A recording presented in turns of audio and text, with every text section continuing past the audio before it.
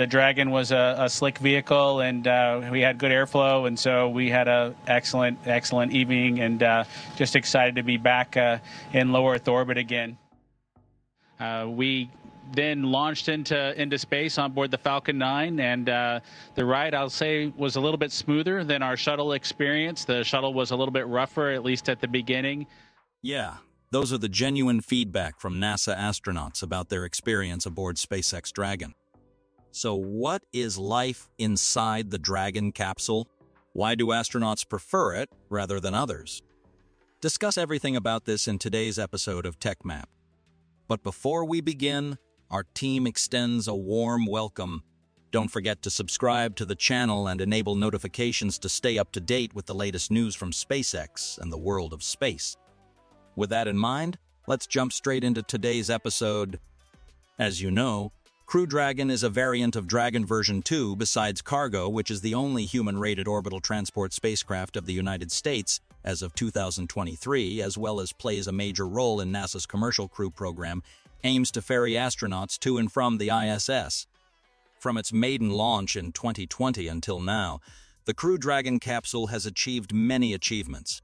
Take, for example, on earlier June 2023, SpaceX tweeted that Dragon surpassed the U.S. record set by the Space Shuttle for most visits to the station by a spacecraft type. Especially at the time I made it report, Dragon made it dock to the ISS 7 times within the framework of the Commercial Crew program.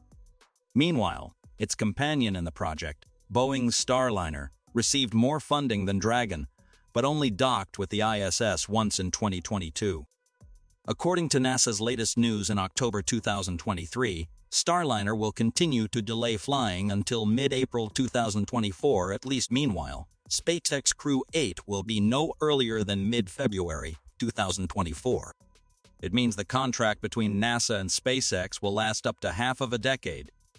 It is no coincidence that Dragon has achieved so much success and is highly appreciated by interested parties. You can see, besides the sleek appearance, the spacecraft stands out by its modern and solid design.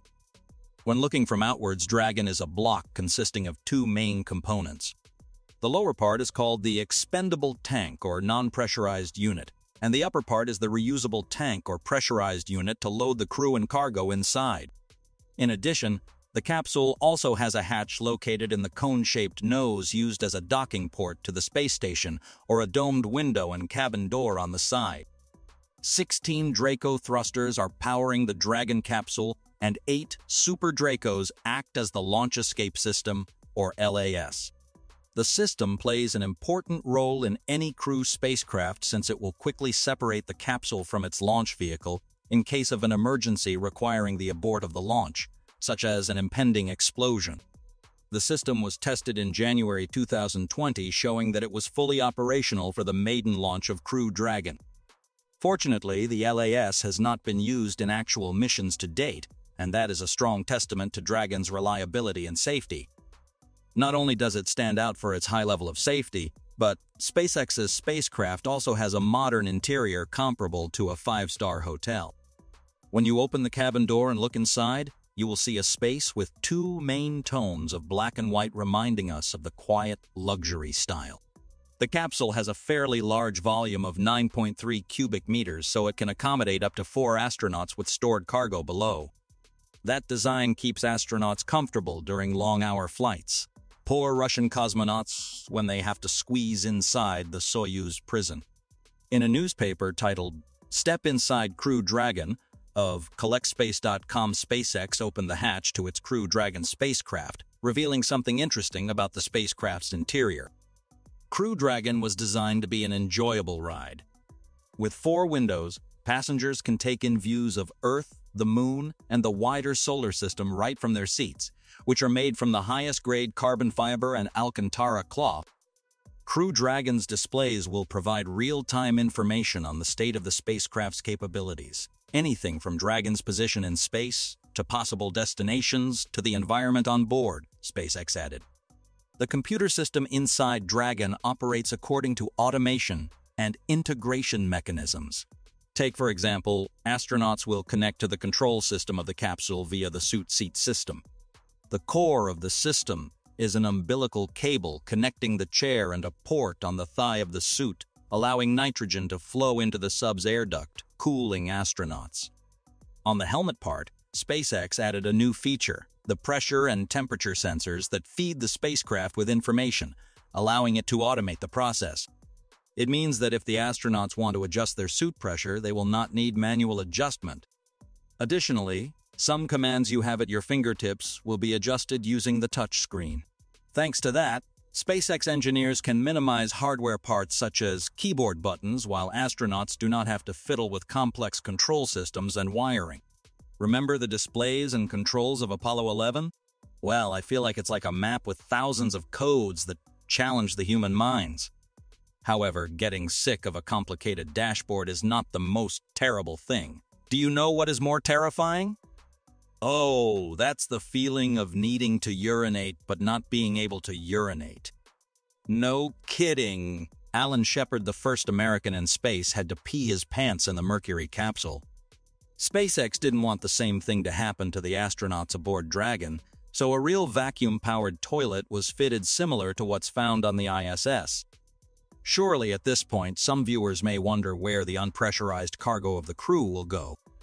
Oh, here's a fact that won't shock you too much, because the 12-foot-long trunk, in addition to being the main source of energy for the Dragon, is also the main storage place for human organic trash. It is a common design style on any flying vehicle, including airplanes, in which waste moves through the plane's pipes to the back of the plane and resides in a tank.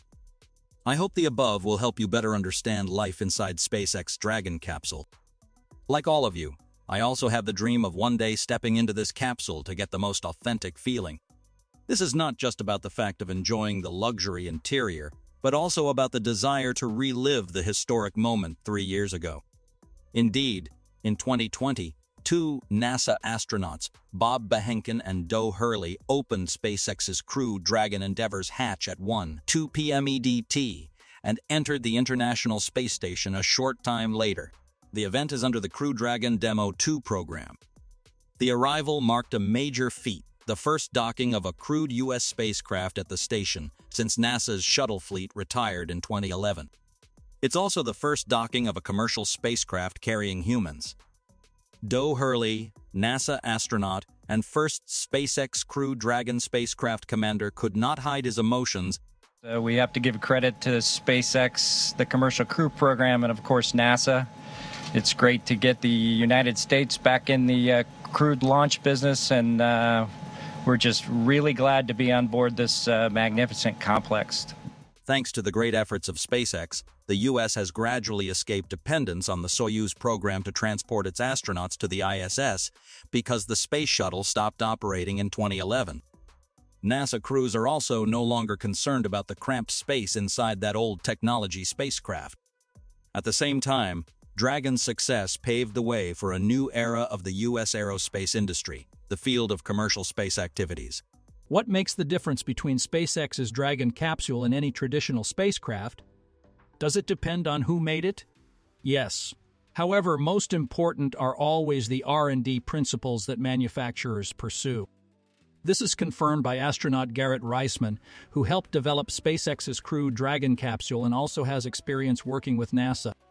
A NASA veteran who flew on all 3 space shuttles across 2 trips to the ISS, Garrett Reisman was selected by NASA as a mission specialist astronaut in 1998.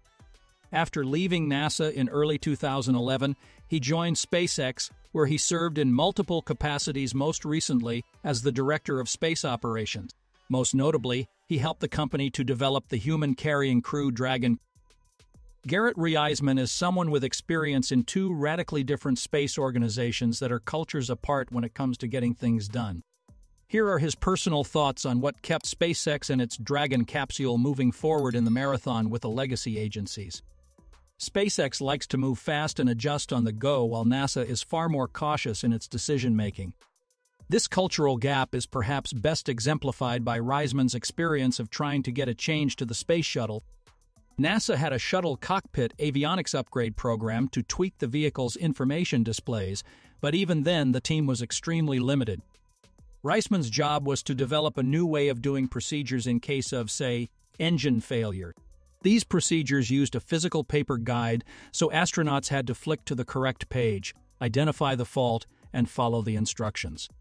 He suggested the improved method by using a table computer hooked up to the vehicle's telemetry string. That way, instead of identifying the fault and flicking to the correct page, the tablet could locate the relevant issue and display the proper instructions. That immediately got shot down, he says. There was no budget to do all the testing. We can't possibly do anything that complicated. He also noticed one significant matter in NASA's procedure. The procedure guides were usually printed in black and white. They said, "What if people are colorblind?" Reisman says, "I'm like, well, you test all of us to make sure we're not colorblind as part of the selection criteria. Could NASA print the manual in color to improve usability?" He admitted that the space agency might have to buy color printers, but as he said, they're like, well, still, we can't do it. During many years serving in the national agency, ultimately, Reisman managed to get one change of any substance into the procedure system. So I said, instead of using a dash cut, we use an arrow, he says. And they said, okay, that's the one thing I changed. Reisman once told the story to Chuck Yeager, the first pilot to fly faster than the speed of sound. Yeager lamented the fact that the astronauts weren't involved enough in the design and operation of hardware. I told him this whole story and he just looked at me and he said, "You sorry bastard," he says. It was frustrations like that helped precipitate the decision to go to SpaceX. Reisman shared, "At SpaceX, we would make a decision in a single meeting that would take years to reach the same decision point at NASA. An environment that encourages innovation like SpaceX has enabled Garrett Reisman to demonstrate his talent in developing American spacecraft for American astronauts. Thanks to that, we now have a means to reach the pinnacle of perfection." In the traditional conception of spaceflight, aesthetics tend to be underrated. This is reflected apparently through the outlook of NASA's Pumpkin IV, a suit or space shuttle. Nevertheless, Elon Musk broke the rule. Since the Dragon V2 space capsule was unveiled on May 29, 2014, it shocked the world with its sleek design and has a retool heat shield that will withstand multiple re-entries, unlike disposable contemporary vehicles. The spacecraft also has retractable legs that allow it to land and take off vertically. You've probably seen photos of astronauts crammed cheek to jowl inside Russia's three-person Soyuz spacecraft. It's much too small and tight, complains Dutch European Space Agency astronaut Andrei Kuipers of Russia's spacecraft. I'm pretty sure no cosmonaut has claustrophobia, the irrational fear of confined spaces. If they have, it's where the Crew Dragon comes in. Crew Dragon can accommodate 7 passengers, though a maximum of 4 will fly on the contracted NASA missions. 4 seats, each of which featured plenty of legroom and the ceiling was nice and high. The risk of head bumps seemed pretty low. Dragon's 2 main components, including the capsule and trunk, stand around 8.1 meters tall, with a diameter of 4 meters, a little bigger than Soyuz. The Japanese 58-year-old astronaut, Soichi Noguchi, who became the first person to fly on SpaceX's Crew Dragon for NASA's inaugural Crew 1 mission, shared about Dragon. "The Dragon is the best. I feel Dragon is really ready to go up. It's really fun to ride, and 2 days in Dragon is really remarkable memories." What's more, as SpaceX engineer John Federspiel said, the company had wanted to make Crew Dragon feel like a 21st century spaceship. He explains, probably one of the biggest features of Dragon are the touchscreens on the inside. "We designed them not just to be very functional, but with a user experience in mind. Crew Dragon is an autonomous vehicle, and the first backup will be mission controllers here on Earth. So, the craft's commanders and pilots won't do much active flying during missions to and from the ISS if all goes according to plan. But when astronauts do take the wheel, the experience will be more akin to operating an iPad than flying a space shuttle or fighter jet. Crew Dragon's controls and flight information are arrayed on 3 large touchscreens facing the commander and pilot, as you can see in these photos of the vehicle's cockpit simulator. And yes, the touchscreens are compatible with the gloves on the SpaceX suit. As Doe Hurley, the commander of the first crewed SpaceX mission, which launched in May 2020, said, "And if the automation doesn't take care of a problem, then the ground is your next layer of defense." He referred to SpaceX ground controllers who can problem solve and issue commands to the spacecraft from the comfort of mission control. Only if the Dragon fails to look after itself and the ground staffers can't solve the problem would the astronauts take over. This upgrade helps astronauts escape the fear of the sheet metal instrument panels with hundreds of switches, dials, lights, and analog gauges on NASA's old Mercury, Gemini, and Apollo capsules. Their simple onboard computers were controlled by a mechanical keyboard. The commander flew those ships the same way you'd fly a plane, with a control stick determining velocity, attitude, altitude, and direction. Can't help but say Crew Dragon's escape system, which is designed to get astronauts to safety in the event of an emergency during launch or any other phase of the trip to orbit. That escape system is powered by 8 Super Draco engines, which are built into the wall of the capsule.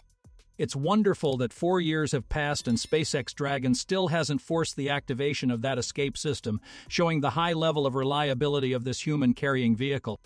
It's what Boeing's Starliner spacecraft has not yet demonstrated for a decade. Not only is it safe, but the comfort of the Dragon is also loved by astronauts. NASA astronaut Victor Glover, who joined Crew 1 mission, shared a few words about his experience on Crew Dragon. "It was awesome. Dragon performed superbly," Glover added. "Once the second stage cut off and you're floating, I've been able to feel that for a few seconds, but to have that for an extended period was just truly amazing." The thing that really stood out to both of us, and we mentioned it as soon as we docked, is we didn't feel the docking, Doe Hurley said. "It was just so smooth." And that just about wraps it up for today's episode. Thank you, and we look forward to seeing you next time